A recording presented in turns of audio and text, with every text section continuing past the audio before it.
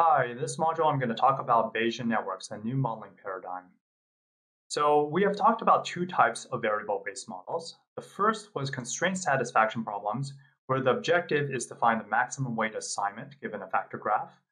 Then we talked about Markov networks, where we used factor graphs to define a joint probability distribution over assignments, and we were computing marginal probabilities. Now we're going to talk about Bayesian networks, where we still define a distribution over a set of random variables using a factor graph, but now the factors are going to have special meaning. The Bayesian networks were developed by Judea Pearl in the mid-1980s and really have evolved into the more general notion of generative modeling that we see today in machine. So quickly, before diving into Bayesian networks, it's helpful to compare and contrast with Markov networks. So both are going to define a probability distribution over assignments to a set of random variables. But the way that each approaches this is very different. So if you're defining a Markov network, you tend to think in terms of specifying a set of preferences, and you throw these factors encoding these preferences into the Markov network. So for example, last time we just threw in the transition factor and observation factor for the object tracking example. So the Bayesian network is going to require a more coordinated approach. So in a Bayesian network, the factors are going to be local conditional distributions, as we'll see later. And we really think about a generative process by which each of these variables is set based on other variables in turn. So there are many applications of Bayesian networks, and more generally, generative models. So I'll just go through a couple of them here.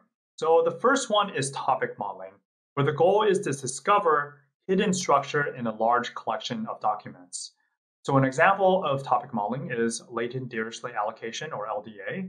And the LDA posits that each document is generated by drawing a mixture of topics and then generating the words given those topics. Another interesting example is this idea of vision as inverse graphics.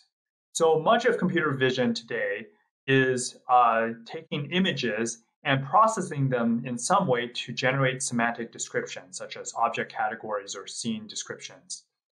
So vision as inverse graphics takes a very different approach, where we specify using laws of physics a graphics engine that can generate an image given some semantic description, for example, a 3D model of an object. And then given this model, computer vision is just inverse graphics, where we're trying to recover the semantic description using the image as input. So this is an example of inference on this generative model. So while this idea hasn't really been able to be scaled past some limited examples, it's, I think, a very tantalizing idea nonetheless. So switching gears a little bit, let's talk about communication networks. So in the communication networks, nodes must send messages, just a sequence of bits, to each other, but these bits can get corrupted along the way due to physics. So the idea behind error correcting codes, more in particular these things called low density parity codes, is that the sender sends a random parity checks on the data bits, and then the receiver obtains a noisy version of both the data and the parity bits. The Bayesian network defines how the original bits are related to the noisy bits, and then the receiver can use Bayesian inference to compute and recover the original bits. So this is actually a very effective idea that's used in practice. The final example is either controversial or a little bit grim, which I'll explain later. So this is the problem of DNA matching. So there are two use cases of this. One is in forensics. So given DNA found at a crime site, even if the suspect's DNA is not in the database, one can still match this DNA against the family members of a subject. And here the Bayesian network is structured along the family tree and specifies a relationship between the family members' DNA using Mendelian inheritance. So now, while this technology has actually been used to solve a number of crime cases, there's definitely a lot of tricky ethical concerns about this expanded DNA matching, especially when an individual's decision to release their own DNA can impact the privacy of family members.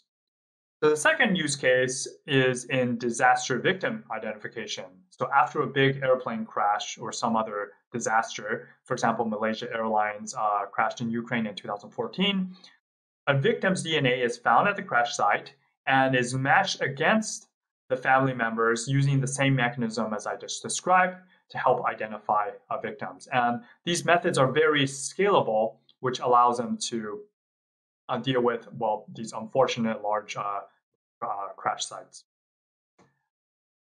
So why Bayesian networks? Well, these days it's kind of hard not to think about problems exclusively through the lens of standard supervised learning, such as just train a deep neural network on a pile of data. Bayesian networks really operate in a very different paradigm, which offers several advantages that I want to underscore here.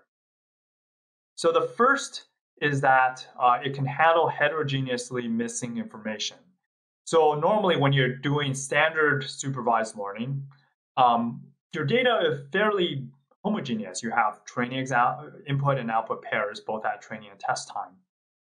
But in cases where you have missing information or your auxiliary information, Bayesian networks can gracefully handle this missingness in a way that's a little bit more challenging for traditional supervised methods. The second is that Bayesian networks allow you to incorporate prior knowledge much more easily. So when you have it, for example, you understand how Mendelian inheritance works on DNA, or you understand the laws of physics, then Bayesian networks provides a nice language for incorporating this information into your model. And now using this model, you can actually learn from very few samples and extrapolate beyond the training distribution. Whereas in contrast, many kind of model agnostic low inductive bias methods, such as deep neural networks, require much more data to be effective. Because you're specifying prior knowledge, you can also interpret the variables inside the Bayesian networks, and this could be useful for understanding why a model is making a certain decision. And you can introspect and ask questions about any of the intermediate variables, and this just follows from the laws of probability. Finally, Bayesian networks are an important precursor to causal models. So these are beyond the scope of this course, but they are extremely important, especially these days. They allow you to answer questions about interventions. For example, what would happen if we give this drug to this patient? And counterfactuals, what would have happened if we have given this drug? So these questions are extremely tricky and deep that standard machine learning or any methods that view the world through just the lens of predictions are really inadequate to answer. So we're not going to talk about this in this course, but I highly encourage you to explore this topic on your own. So finally, Bayesian networks obviously aren't the panacea in many situations. So often in these canonical AI applications such as vision, speech, and language, we actually have large data sets, and we mostly care about prediction. And it's extremely hard to incorporate prior knowledge into your models in these very complex domains. So in these cases, Bayesian networks haven't been as successful and have largely been supplanted by deep learning approaches. But still, having Bayesian networks in your toolkit will allow you to use it effectively when you discover the right problem. So in the remaining modules on Bayesian networks, I will first introduce Bayesian networks more formally. And then I'll talk about probabilistic programming, which is a way to define Bayesian networks using probabilistic programs. So this is a really cool way to think about modeling. Then we'll turn to inference. I'll talk about what inference means, computing conditional and marginal probabilities. We're actually going to reduce the problem in Bayesian networks to the same problem of a big probabilistic inference in Markov networks, allowing to leverage the stuff that we talked about when we talked about Markov networks. Then we're going to specialize to hidden Markov models, HMMs, an important special case of Bayesian networks. We're going to show that the forward-backward algorithm can leverage the chain structure of an HMM allowing you to do exact probabilistic inference efficiently. Then we're going to talk about particle filtering, which allows you to do approximate inference and scale up to HMMs where variables have larger domains. Finally, we're going to talk about learning in Bayesian networks. We're just going to start with supervised learning, where all the variables are observed. And this actually turns out to be quite easy. You'll be pleasantly surprised.